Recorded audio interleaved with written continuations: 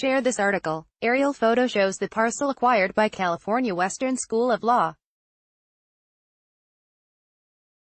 Courtesy of Colliers International, California Western School of Law has acquired a 15,000-square-foot parcel in downtown San Diego for $5.6 million with plans for future campus expansion. The property, used as a parking lot, is located at the corner of 2nd Avenue and Cedar Street. It is adjacent to California Western's current campus and will allow for future, contiguous expansion of classrooms and office space.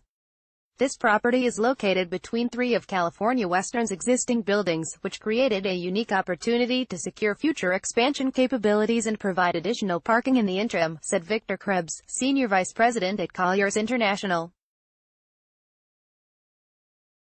Property was timely acquisition by California Western as it had been owned by the same private family since the 1960s, Krebs added. Colliers International, a global real estate services firm, represented the seller, Central Auto Parks LLC.